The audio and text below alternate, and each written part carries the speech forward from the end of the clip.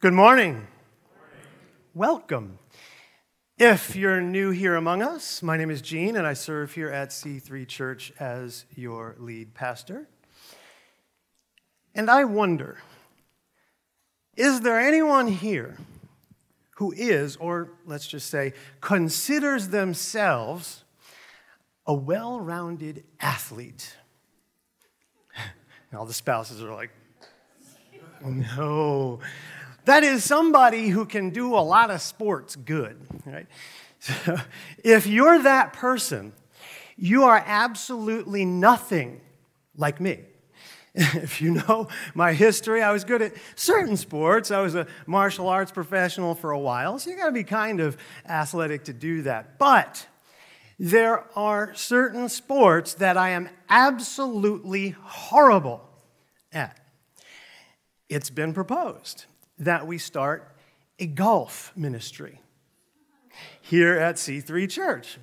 And so the idea would be is that you'd get everyone suffering from, let's say, depression or lack of self-confidence, and they would just go golfing with Pastor Gene. They'd feel wonderful. We're not going to do 18 holes. I have too many Bibles to read, too many people to counsel. We'll just go to the driving range, right? Is that what it's called, the driving? We go there. It'll be about 5 minutes. You'll feel wonderful. Cut down on my counseling time and everything. I don't golf. One thing, though, you definitely don't know about me, probably, only my close family knows, is that I'm also horrible at baseball. And that can be dangerous.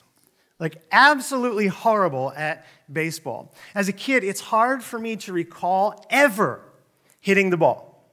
Ever. That's kind of depressing. But in my defense, the professionals, if they get it right 1/3 of the time, they're doing really good. I can't think of another job where you can do that. Imagine that. I come in, Gene, you're doing great. You're doing your job as a pastor about 1/3 of the time really well. Right? Imagine that one. So that's in my defense, but my dad used to get really frustrated with me. He'd be like, come on! He was one of those parents who's trying to coach me, and I'm sure he was really embarrassed, and I'm positive he tried to trade me in. I'm sure of it. I'm totally sure he tried to do that. But he'd be coaching me, like over-coaching. You know, one of those parents are really annoying. Over-coaching me, over-coaching. You get really frustrated. I'm striking out. And, you know, it's like, Dad, it's not my fault. You made me this way, right? So I'd blame him.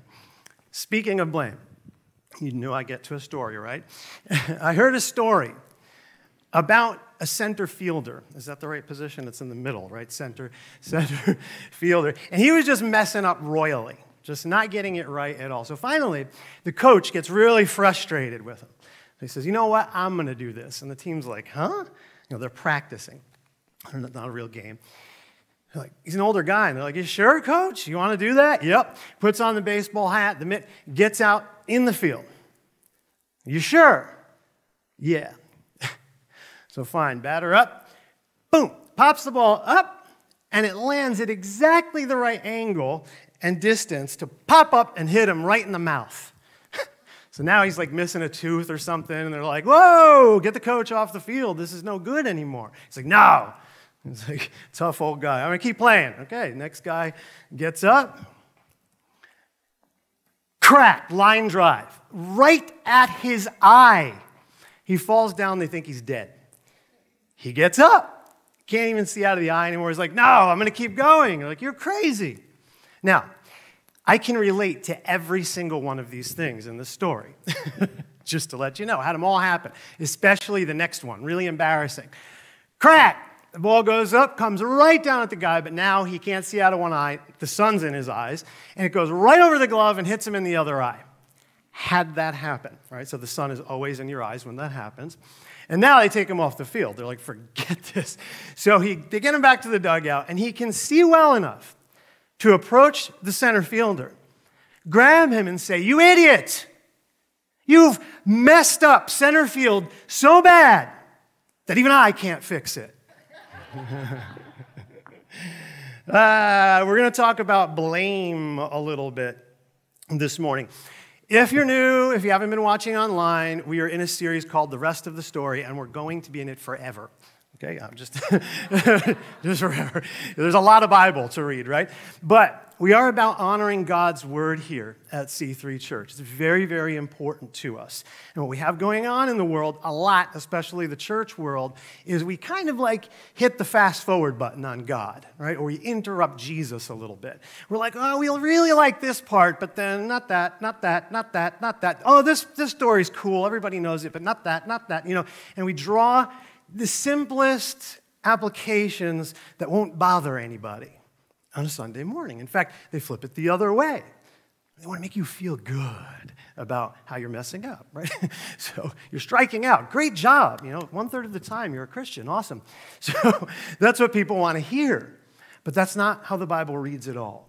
So we honor God's word. We honor the text. And a part of this series is developing a culture of that, which is important, which is taking a look at all the parts that people don't want to look at all the time. And we're seeing some great things, especially at Bible study. Light bulbs are going off. People are really starting to get it. Imagine that when you honor God's word, good things are going to happen. Wow. So that's what we're all about here. That's what we are doing. So to recap, we've been seeing the fulfillment of Elijah's prophecies. And so if you've been in church for a while, you've probably heard of Elijah, right? He gets taken up into heaven in the whirlwind, the chariots, all that stuff. So that's him, that guy. You can go back and you can watch the messages. You can catch up. It'll take you like about a year and a half or so and watch all the videos and catch up to this point. So what we're seeing here, and this is why it's important to look at larger parts of the text so we can get the story. We know what's going on, and it makes sense because it's been a while, but this is all connected. So it's important to get the full picture here. I've given you that illustration. The way most people read the Bible would be like watching 1 minute of a movie once a week. By the time 3 years went by, you would totally forget the beginning. And that's really what happens. So this is a fulfillment of Elijah's ministry. It's really important. He's going to do that through Elisha. So now he's already been taken up in the whirlwind. He's anointed Elisha to succeed him, and then Elisha will begin to fulfill some of this stuff. So he's going to appear today too. There's King Hazael, who's kind of annoying to Israel and Judah. And now we're going to run into the third person fulfilling this. So we looked at Hazael of Aram 2 weeks ago. He killed Ben-Hadad. Now we're going to get to a part in the text that's kind of confusing. Normally, I'm like, oh, it's simple, guys, and then I try to make it simple for you. That's usually what I do, and everyone's like, no, you don't at all. But anyway, I try my best to make it simple. Here, I'm going to give everybody a pass.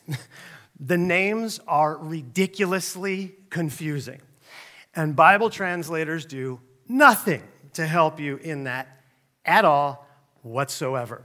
So when we get about half-ish through 2 Kings 8, that's where we left off last time, we start to get introduced to some people. One of them is Joram, or Jehoram, depending on what Bible translation you read. Well, wait a minute.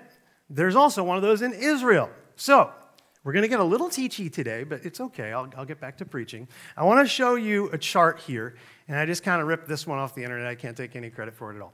So where it's dark, those are like, oh, this king's better, this king's worse, so don't pay attention to that. Also, they don't line up with one another in parallel on a timeline. So it's not like you can look at it and go, okay, straight across, that king is the king. North-south is like a civil war we're having. But if you notice, and I don't have my glasses on, so I can't read that, but you'll see that Joram appears in Judah. But in Israel, there's also a King Joram. Then there's an Ahaziah in Judah. But then there was an Ahaziah in Israel. They're different people, not the same king. So it gets terribly, terribly confusing.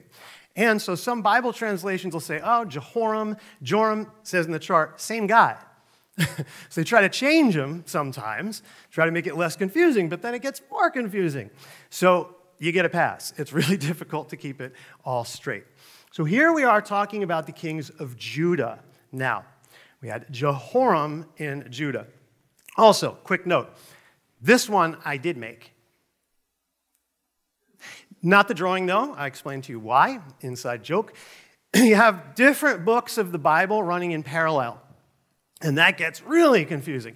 They're detailing the same account, but they'll give different details. Today we get a lot more in 2 Kings, so that's where we're going to stay. Robert, you could advance that slide. Thank you. And he'll leave it up. Ooh, he's very kind this morning. Normally he leaves that there just for a little while to torture me.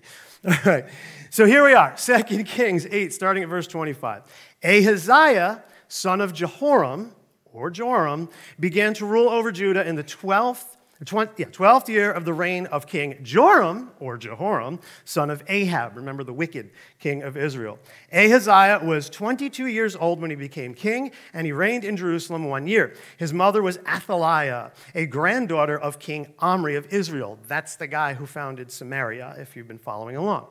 Ahaziah followed the evil example of King Ahab's family. He did what was evil in the Lord's sight, just as Ahab's family had done, for he was related by marriage to the family of Ahab.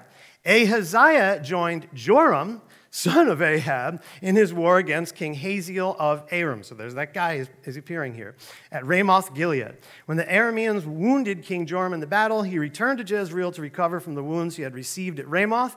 Because Joram was wounded, King Ahaziah of Judah went to Jezreel to visit him. Sometimes Judah and Israel are at war. Sometimes they're not. So that is one of these times. They're making these alliances, and they get warned through the prophets, yo, don't make these alliances. They're wicked. So if you noticed on the chart, we won't go back, that most all of the kings of Israel are evil. And then every once in a while in Judah, you get one who's like good-ish, kind of. So if we turn the page, we're going to get introduced to this person. We'll see Elisha appearing back in the account. So these prophets weave their way through these accounts of the kings. 2 Kings 9:1. Meanwhile, Elisha, so hang on to everything we just read. Elisha the prophet had summoned a member of the group of prophets. Get ready to travel, he told him, and take this flask of olive oil with you. Go to Ramoth Gilead and find Jehu, son of Jehoshaphat, son of Nimshi. Call him into a private room away from his friends and pour the olive oil over his head. Say to him, oil over his head, it is probably olive oil. Say to him, this is what the Lord says, I anoint you to be the king over Israel, then open the door and run for your life. Okay, you get what's going on here, right? Joram is the king. And so Elisha, by the Lord, is going to anoint Jehu, who's like this army commander, to be king instead. So this is going to be kind of crazy, right?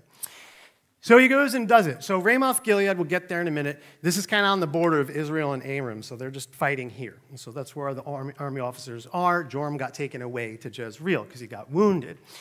So the prophet does it. He goes into the room where Jehu and his friends are hanging out, and he says, I have a message for you, Jehu. He says, who? You. Brings him into a private room, does exactly as he's told. Pours the oil over his head, anoints him king, but he adds some stuff. Was that a bad thing? No. Elisha could have told him he is a young prophet, so he's speaking on behalf of the Lord. And he gives him these instructions. You are going to kill all of Ahab's family. Ahab's family. And this includes Jezebel, the wicked queen.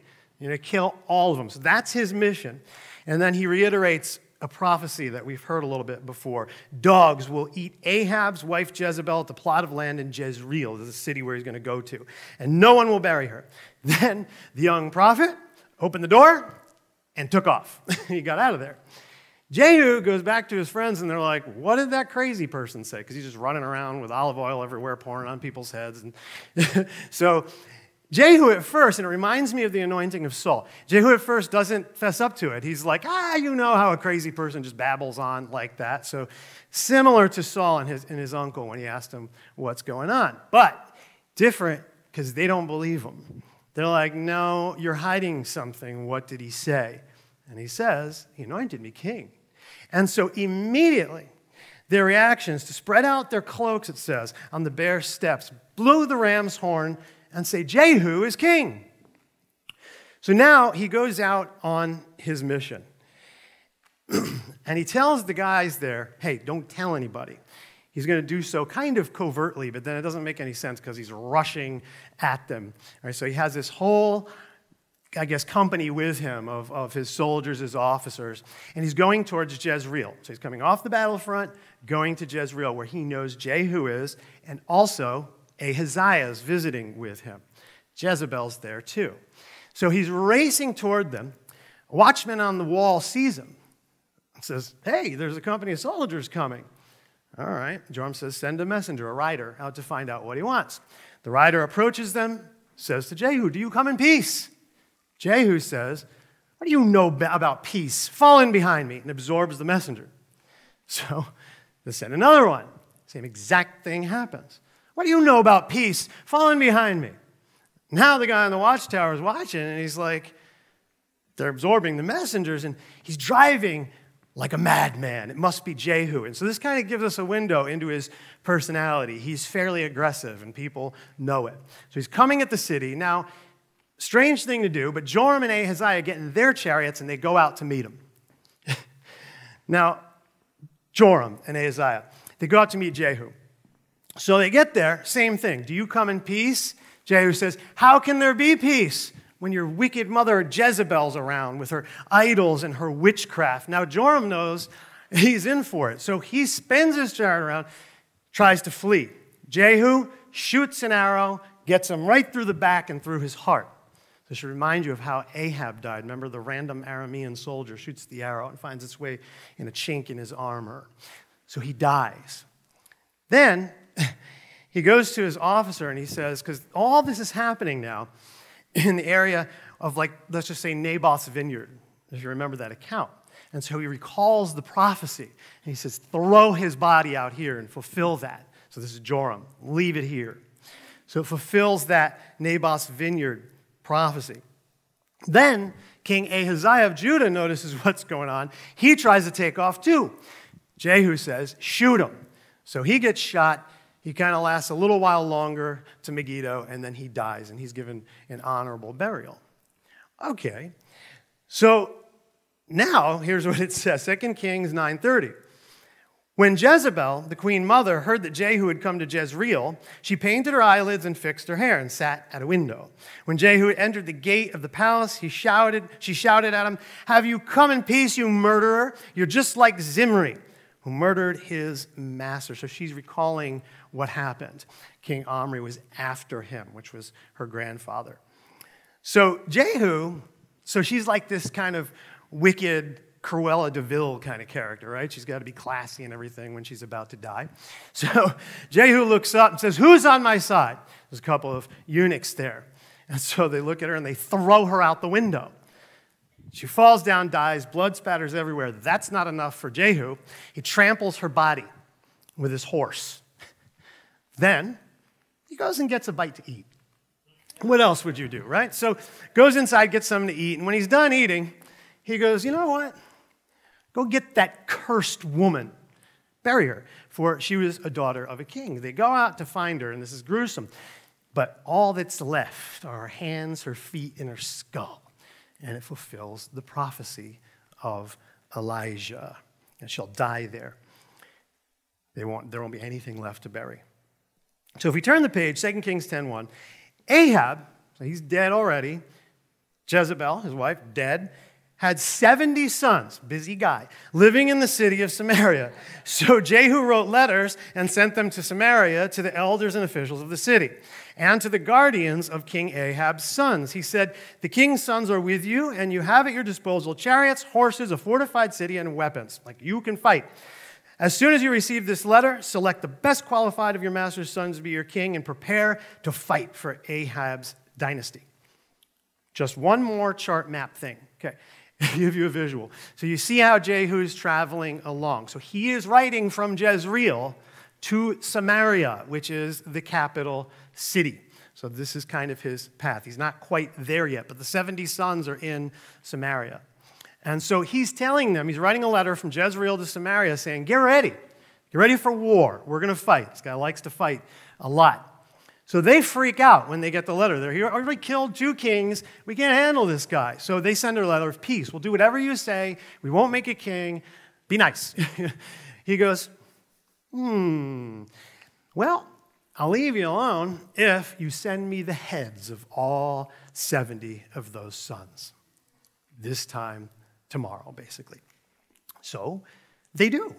They put them in baskets, and they bring them to Jezreel and present them. So one of the messengers sees it. Jehu, they did it.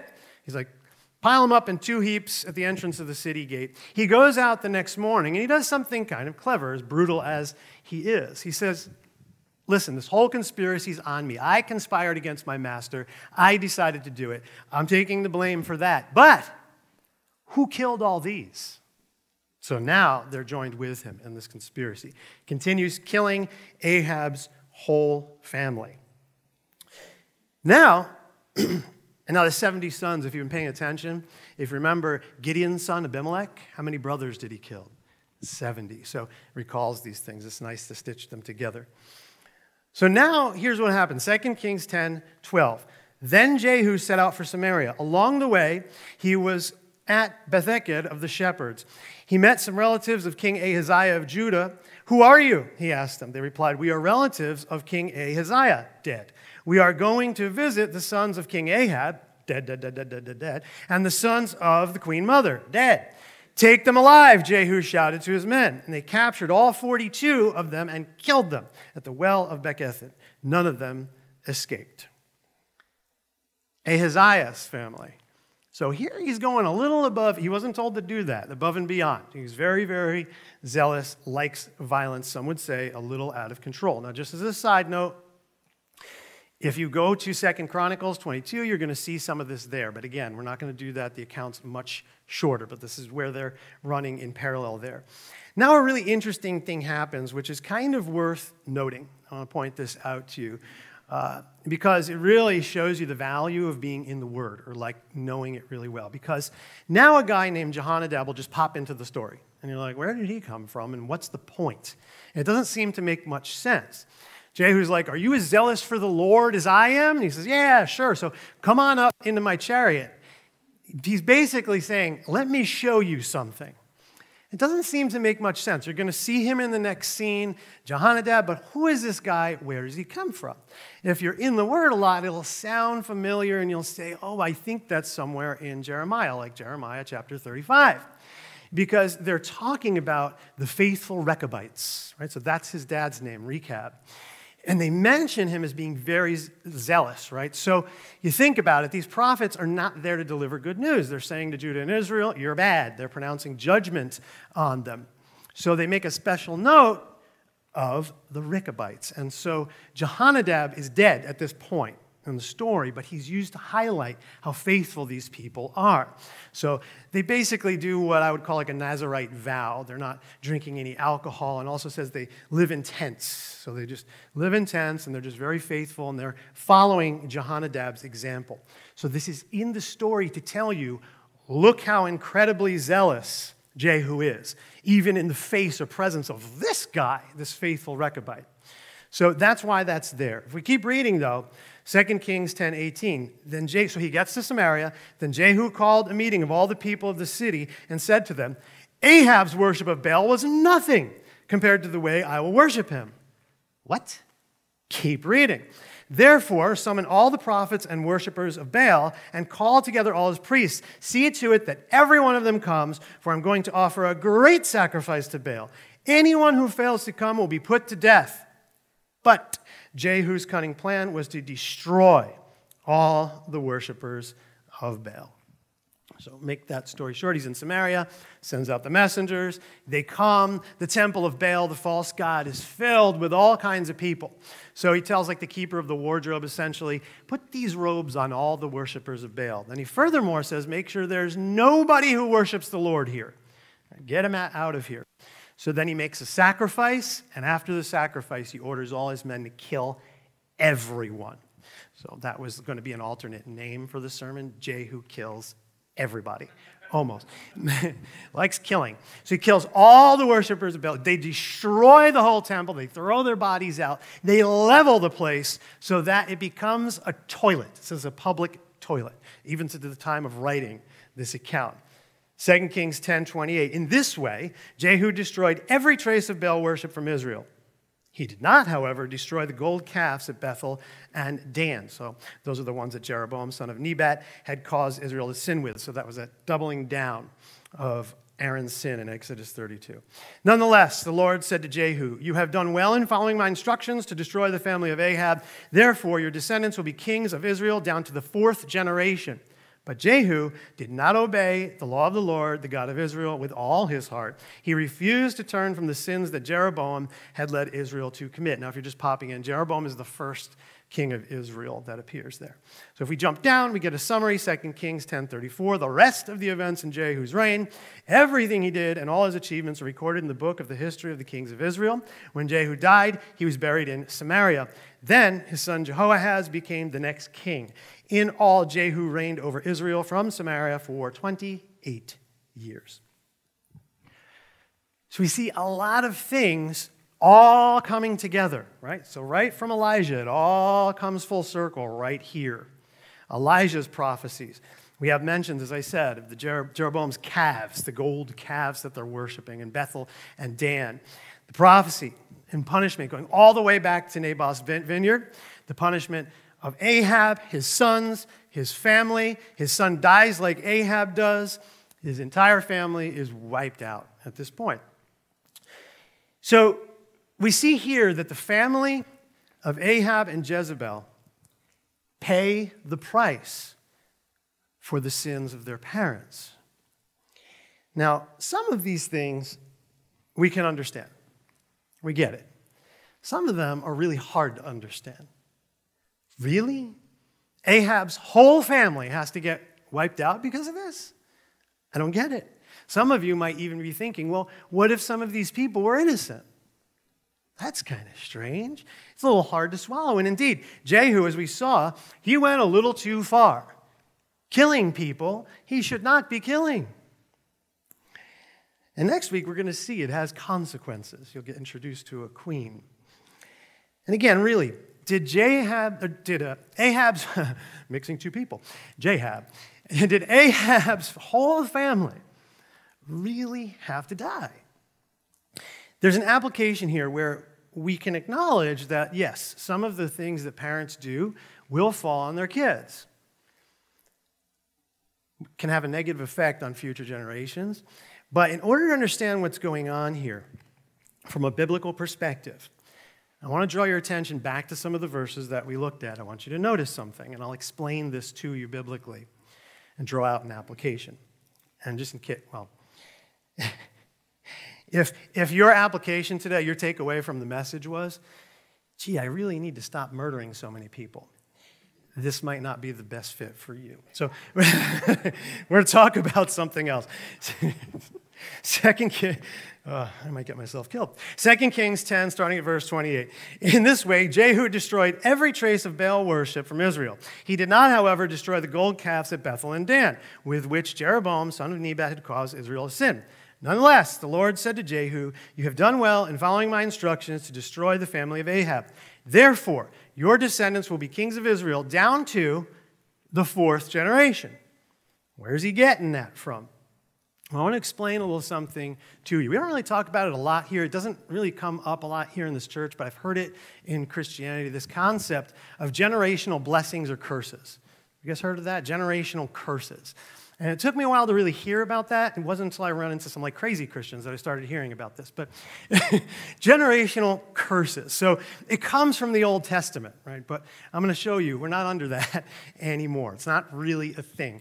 But I'll explain to you kind of its origins and then help you get there. So this is basically, we can be cursed because of something our family did, maybe down to the 4th generation. So if we go back to Exodus, a lot of you know the story of the giving of the 10 Commandments. So this is the initiation of the giving of the law. So you get your 10 Commandments, and then basically everything else is like an extrapolation from that, a continuation from that. So big, important event, what they celebrate on Pentecost. Remember that. So in that context, he's giving them out. Don't have any other gods. But we get to Exodus 24.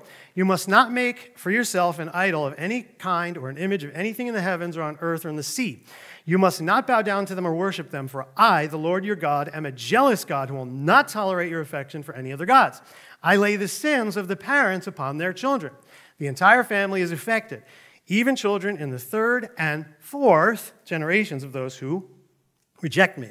But I lavish unfailing love for 1,000 generations on those who love me and obey my commands. Now, in the Old Testament, the Torah in particular, it's kind of important because it's repeated. It's about rejecting God. Numbers 14, remember they scout out the land and only Joshua and Caleb want to come back? Well, the type of thing is said in there. It's reiterated. Again, Deuteronomy 5, reiterated. It's important. Now, here's the thing. Some people, it took me a little bit to figure this out when I came into Christianity, because I didn't get raised into non-denominational Christianity, so I'd see different things happen, and I didn't get it right away. But when I became a pastor, I caught on. A lot of people will use this to go beyond normal consequences that their parents did, like they got my family into trouble or something like that, well beyond it, to excuse their sin. I didn't realize that that was its purpose and reasoning. So they'll say things like, I'm cursed. That's it. My parents sinned. I have this generational curse. That's interesting. So they use it for all sorts of things, all kinds of sin and shortcoming. The biggest one might be addiction, right? So my father was an addict and he never recovered, so that's why I just can't recover from this. Interesting. Well, I have these sins. Oh, everybody in my family, they all went to jail, so that's why I went to jail. Right? They were thieves or whatever. So I have this curse, this generational curse. It's just something that I do. And you can extend it even to other things, all kinds of other things that I've heard, like why you might not have achieved certain things. Well, it's my parents, or my parents were stupid, I'm stupid, whatever it is. But that's not what God says about you. That's the thing. Right? I'm not good looking. That's not what God says about you. I'm not smart. That's not what God says about you. Oh, I'm just a sinner. No, you're a saint. Did you know that? In the New Testament, when you see the word, when Paul's writing things like to all the saints, you read that? Holy. It's the same word in Greek, agia. Holy saints. That's what he's calling them. That's you, the church. I'm just a sinner. That's not what God says about you. Read it in context again before you use those verses. Romans 3. We have all sinned. It's not what God says about you. Furthermore, these curses, they're in the context, first of all, of the Old Testament. We're not under the law anymore. That's where they are, back there, in your past, where you got to put all that garbage behind you. It's in the past, not that the law is garbage. But they're in the context of not obeying God, of idolatry. So think about it. It's what it is in Exodus, idolatry. Ahab and Jezebel. What does what does Jehu call her? I was getting serious there too. Jehu calls her what? Jezebel. A cursed woman. That cursed woman. That's not you. Now, as it relates to other sins, we'll actually see if we keep reading, the Bible says the opposite. It's kind of interesting. We're actually going to get there quick in 2 Kings 14. We're going to see an interesting thing. Uzziah, there's assassination attempts. His dad assassinated assassination attempts against him, and he forgives it. And he says the opposite. The children don't get punished for the sins of their parents. Well, that's interesting. Do we have a contradiction? No. As we've learned, we need to keep reading, right? It clarifies as we go further. So if we jump ahead to another prophet, we get to Ezekiel. Ezekiel's doing the same type of thing Jeremiah's doing. He's pronouncing judgment on them. But something interesting happens. There's this dialogue in Ezekiel 18, and it basically explains this whole thing in long form, Ezekiel 18. And the basic point, to make it short, is, well, just because a father does something, if the son turns from it and corrects it, I'm not going to punish the son for that. And then it says this, because the audience might be confused. What, you ask? Doesn't the child pay for the parent's sins? No. For if the child does what is just and right and keeps my decrees, that child will surely live. The person who sins is the one who will die.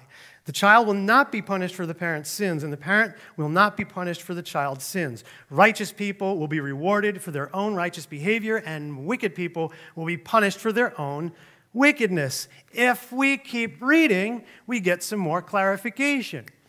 Ezekiel 18:30, therefore I will judge each of you, O people of Israel, this is who's being talked to now, according to your actions, says the sovereign Lord. Repent and turn from your sins, don't let them destroy you. Put all your rebellion behind you, and find yourselves a new heart and a new spirit. For why should you die, O people of Israel? I don't want you to die, says the sovereign Lord. Turn back and live. If we keep reading, we get something very important. Ezekiel 36:25. Then I will sprinkle clean water on you, a future time he's talking about here, and you will be clean. Your filth will be washed away, and you will no longer worship idols. And I will give you a new heart, and I'll put a new spirit in you. I will take out your stony, stubborn heart, like the tablets of stone the law was written on, and give you a tender, responsive heart. How? And I will put my spirit in you, so that you will follow my decrees and be careful to obey my regulations. And indeed, that is what happens in Acts on Pentecost, on that celebration. Tablets of stone in the past, heart of flesh, a spirit-filled heart. If we go one more book further, Paul writes Romans. He's talking about struggle with sin. In chapter 7, a lot of people get that wrong. I can explain that one to you at Bible study and excuse away sin with that. But if that was the point, chapter 6 and 8 would make no sense. He's talking about a new life in the Spirit. Romans 8:1. So now there is no condemnation for those who belong to Christ Jesus. And because you belong to him, the power of the life-giving Spirit has freed you from the power of sin that leads to death. It's freed you from it. He gives this illustration about being a slave to sin previously. The law of Moses was unable to save us because of the weakness of our sinful nature. So God did what the law could not do. He sent his own son in a body like the bodies we sinners have, and in that body, God declared an end to sin's control over us by giving his son as a sacrifice for our sins. He did this so that the just requirement of the law would be fully satisfied for us, who no longer follow our sinful nature, but instead follow the Spirit. See, if you didn't read that whole thing, you could have plucked out a little bit there, couldn't you? It's important to read the whole thing. You see, Jesus breaks the curse. We're not under these generational cycles or curses anymore. We're free by the power of the Holy Spirit. Free. Now, just a quick note. When we tend to look at these things, I'm going to share something personal with you. When we look at these things, we tend to look at the negative, right? And some people relate to the negative. Well, he did it. I do that too. But negative, negative, negative. We can't miss the positive. All the good that's in here, the fulfillment of these prophecies, what I just read to you. Don't stop on the bad. Read to the fulfillment. Keep moving forward. We tend to do that even in our own lives, don't we? We look at the negative, and we don't move forward. We spend our lives looking in the rearview mirror. You're going to crash if you do that. You've got to move forward and learn to see if you do analyze your past. And this is something I've learned as I got older. This took me a long time. I want to save you some trouble. If you're older than me, sorry. But I want to save you some trouble if you're doing this like I used to do this. I didn't have a good relationship with my family, especially with my father. It was really hard, really hard. I used to say of him, as I started to mature, the best thing I could say was he was like fine wine in a paper cup. Wonderful thing, great advice sometimes, but horrible delivery. And that delivery would seem to cancel out all the good advice. Horrible. I became angry, hateful. I was a very angry so angry I had to lift a bunch of weights and become a martial arts professional. That's how angry I was, right? Left a career in music for that. But I was angry, blaming him for everything. I could only see the paper cup. That's all I could see was the delivery. But when I came to Christ, he showed me the good. I started to see some of the good in there. I started to see some of the actual intentions going on there and realize that the anger, the hate, the blame had blinded me to the wisdom that was inside there. We get blinded to wisdom by all this blame. So through even the bad, sometimes we can see the good. Jesus helps us with that. We need to forgive. We need to move on. That's how it's done. Jesus' way leads to permanent restoration. Through Christ, we can clean house. Through Christ, we get a clean slate. As I close, you'll be told how you can connect with us. We try to make it really easy.